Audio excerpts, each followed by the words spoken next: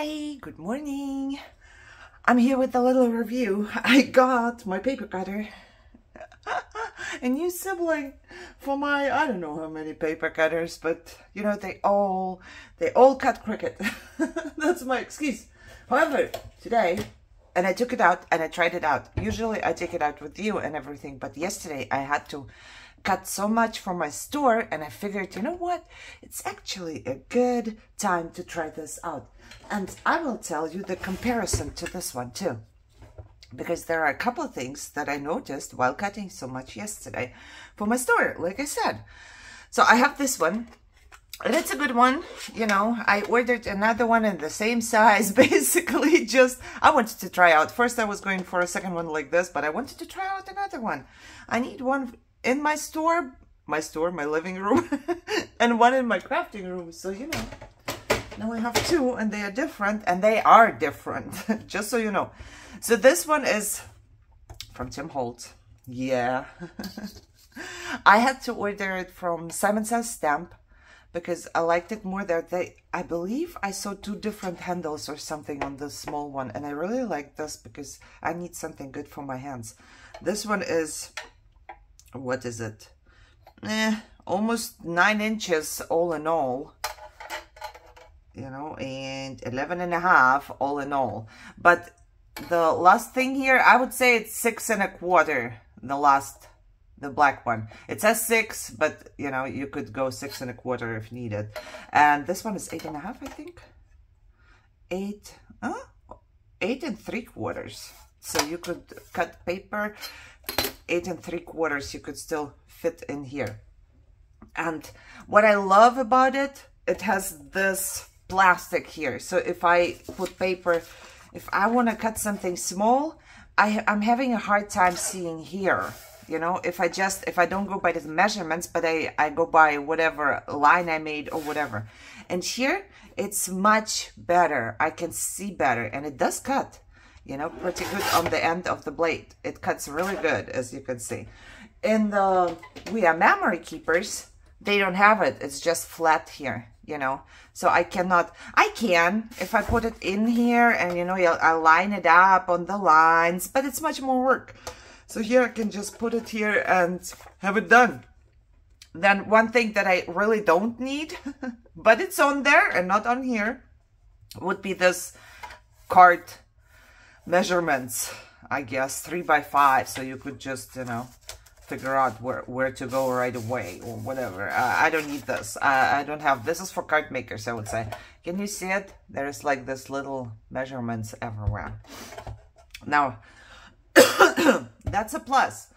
To me, what's a minus is it's rounded kind of. It goes down here. For you looking from the top, it's different than when I would look. This is what you would say when you look straight, when you sit in front of it. So the measurements are not very good visible to me. They are still visible, but if I sit here on my chair in my crafting room and have it here, it's in front of me, I'm having a hard time seeing what is what, you know. Is it a 2 or a 3? Of course, I kind of know what it is, but still, it would be a hard time for me to figure out where is what. So here on the bottom, I would measure. I guess maybe that's why it's made like this, but mostly if I work, I push it here. So I push it here and I have it here. So that's something that I'm not really fond of. But then again, plus for this one, here you could see it very good. Basically everything is straight. But here it's different. Here, what I like is that this plastic thing is not going like this, like here. If I cut something less than 2, I have a hard time taking it out of here. It just gets stuck. And here, there are different, you know, if I cut 2 right here, I can still pull it out here right away, right? Or on the bottom, or in the middle. But here, I have to open this up and shake it sometimes, you know. If it's hard for me to cut. Also, if I want to put something in and like cut it at, let's say 1, here, it's under the plastic, so I kind of have to figure out where it goes. And here you can just there it is, the one, right? So you can hold here, but you can still move the paper here. You cannot do it on this one. So I like this guard here better, I must say. Okay, there is, oh, what I did, I'm going like, I dislike, I like. I must say both blades are perfect, you know, like to me, they cut really, really good. So blades are good. This one I've had for a long time, and the blade is not dull. The only thing what happens is if I cut a lot, and like I said, for my store, I cut a lot. So maybe you don't even cut that much in a year, like I cut in a month, you know? So I cut a lot. And sometimes the blade here, it gets kind of, looks dirty, so it won't cut. It will rip paper. So just put some alcohol on a swab, and I clean this one. So it's actually pretty good. The blade did not get dull or anything. I've cut so much. So, excuse me, there's that. Another thing, and it doesn't bug me in my living room because my table is lower, but here I notice it's up higher, you know, so you're kind of, you have, I don't know if you have to get used to it or what, but this one is up higher. It's 1.5 inches, where this one is just an inch high. So it's kind of, if you're a small person, then I don't know, it's even worse. If you are smaller than me, you can't see this at all because it's up higher too. And then it goes down like this. But all in all, I liked how it cut. What was worse about this one guard than this one kind of goes up here, you know, it curves up. And this one, it goes down. So if I'm cutting a lot, and I cut a lot of coffee dyed paper, and I don't know if I can show you. Oh, I do have a coffee dyed piece here. So I do not iron my coffee dyed paper or anything. And you see, it gets stuck. I try to push it in and it gets stuck. I push it in here, it goes right away. So I don't look at it when I cut 100 pieces of paper. I'm not gonna, you know, it's kind of hard to push them all in one by one. Here, I'm used to just, you know, if I push, it will go. Here, if I push, it will get stuck somewhere because the paper is not flat. With the flat paper, it's probably not a problem. Yep. With the flat piece, it's different. Maybe it will sometimes get stuck, but not like that. But with my coffee dyed paper that is not ironed, it gets stuck somewhere, even the smaller pieces. And here it just doesn't. So this is something to consider. Of course, it always depends on how much you cut. Now I cut, I don't want to say extreme, but compared to a normal crafter, I cut a lot. I cut every day almost. I have to cut papers, you know. So to me, little things I have to consider. I'm not quite sure yet if which one I will keep for the, I think this one will go in my store because it's just easier to put in and see where I am. And this one is not going to be used as much because it goes in my crafting room. So I use it daily probably, but for a piece or two of papers. So I would say this would stay here in this room, and this would go for a lot of cutting. So if you have a lot of cutting to do, then I would say the We Are Memory Keepers is easier just because you can see better and then you can push in better. But it only goes for bigger pieces. I cut mostly, my pieces are either 3 by 4, you know, or 5.5 by 4.5 or whatever. It's always just, you know, smaller ones. If you have like, oh, bigger ones, I wanted to say. If you cut a lot of small pieces, like 1 inch, then I would definitely get this one, or even 2 inch. It's harder here. But I don't cut for my store. I don't know if I ever cut that little. I don't know, I can't even remember. Mostly it's always over 3. So more than 3 inches. So here I can hold it and I have no problem. So I'm guessing that this one is going to go for my store, just because for a lot of cutting, I find it easier to do. Also, I believe this one was $5 to $10 more expensive. And I think it was even a sale, or maybe not, on this one, and it was still more expensive. So this one is definitely cheaper. On Amazon, cheaper. I think I have a link down in my favorite things. I do not know anymore. I apologize. I don't update this. I don't have time for anything right now. So yeah, the handle. Here the handle, it goes all the way in, and it's kind of a slim one. You know, so you just hold here and do. This handle is much bigger. It fits in my whole hand. You see? It's like this. And this one is more like for your fingers. So if you have a preference, I wanted to try out this handle. I figured, you know, I can hold on better. Because sometimes with my fibro, my fingers don't work as good. So I want to hold on better. Let me see. Yeah, it's kind of the same. This one is, maybe because it's new, it's probably because it's new. It's a little harder to push right now than this one, I would say. But all in all, they are both good. They are both good. Here you can see the metal piece. Here you can't see anything. It's all covered up. It's all plastic, of course, you know. And this weighs, almost the same like that, kinda, even though it's bigger. So I don't know what weighs that much. However, like both, I'm okay. Like I said, I wanted to buy a second one because I like it. I really do like it, except for this, I can't hold it here. But other than that, I like it. Both of them, none of them have any guard here, like any closure for the blade. So the blade with both of them is open. And if you shake it, or if you move it wrong, or if you forget it a little bit, well, if you put it onto something and it takes out the blade, like me in my living room, sometimes I move it on the sofa, and if there's a pillow or anything, the blade might come up, and it's very sharp. So be careful. I always try to double check so nobody cuts themselves. And this is the same. There is no, first I thought, oh look, they got this. You know, I thought this was like to close it up, but it was not. The blade itself does not. It does. If I shake it, it comes out.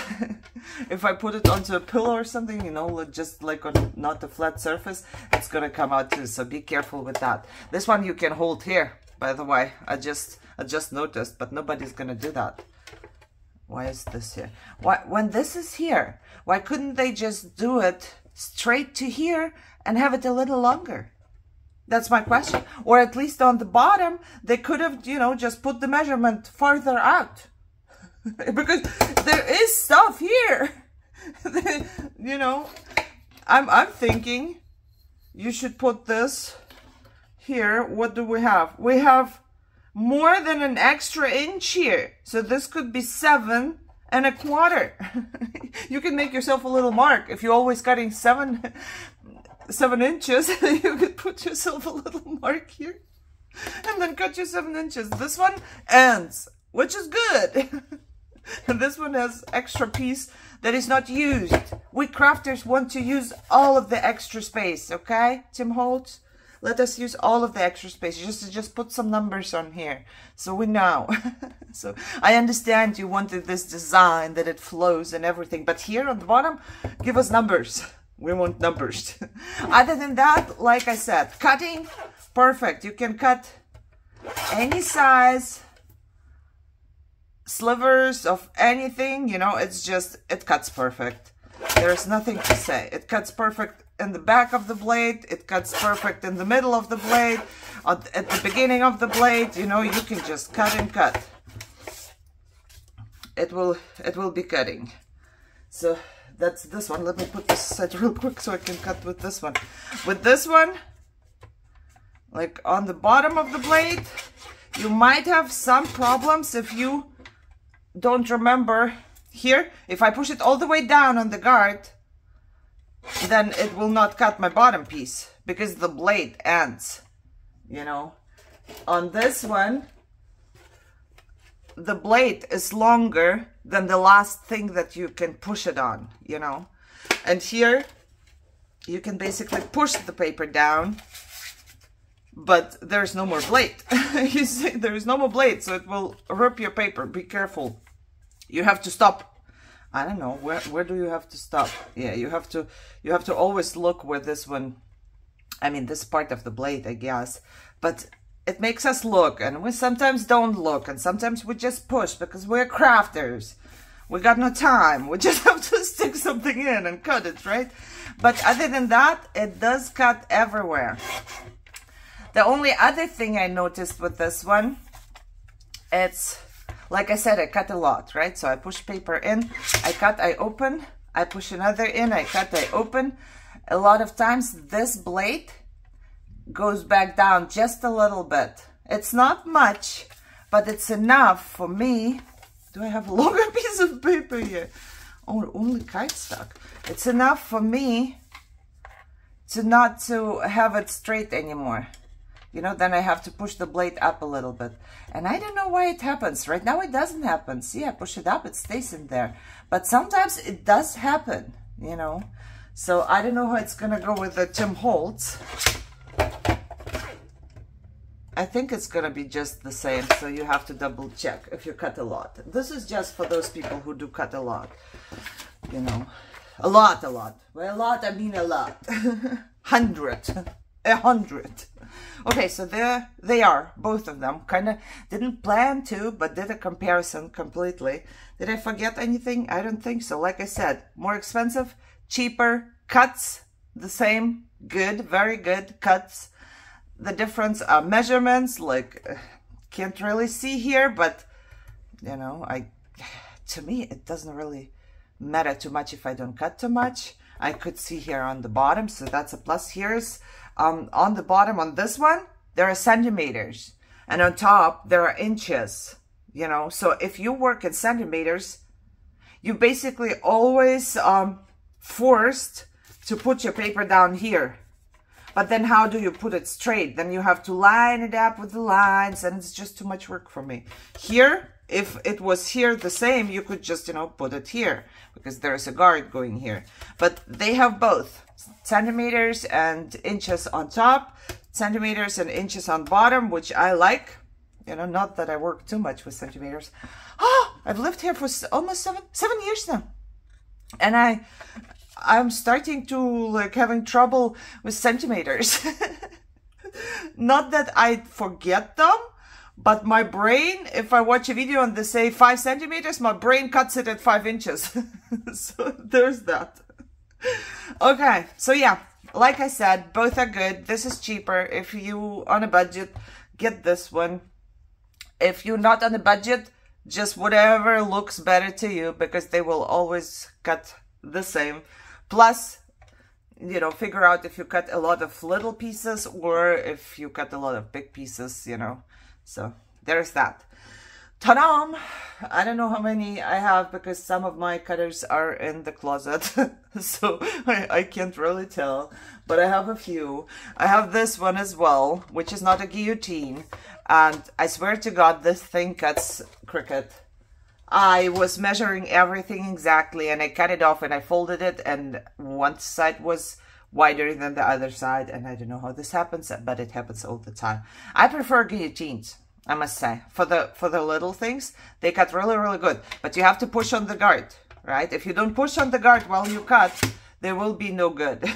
You always have to push on the guard. I have a big guillotine. I showed it here too. It's a very good thing, but for exact cuts, I cannot use it because, you know, it's too big, and then I have to hold the paper and everything. But these, I find they do cut very good. Very, very good. All right, so there is that. I think I said everything. If I forgot something, I did. Thank you so much for watching. I hope I could help you out if you're looking for one, you know. Maybe I couldn't even say right now which one, if I only had to pick one, which one I would pick, because I kind of like them both. I really do. I can't say nothing bad, you know. I told you the plus and the cons from this, but actually they are both doing their job. So if you enjoyed the video, thumbs up, share, subscribe. Let me know. Do you have one of them? Do you have both of them? And which one you prefer, you know? Other than that, just stay healthy and happy. And I hope you're crafting and enjoying the day. See you soon. Bye-bye.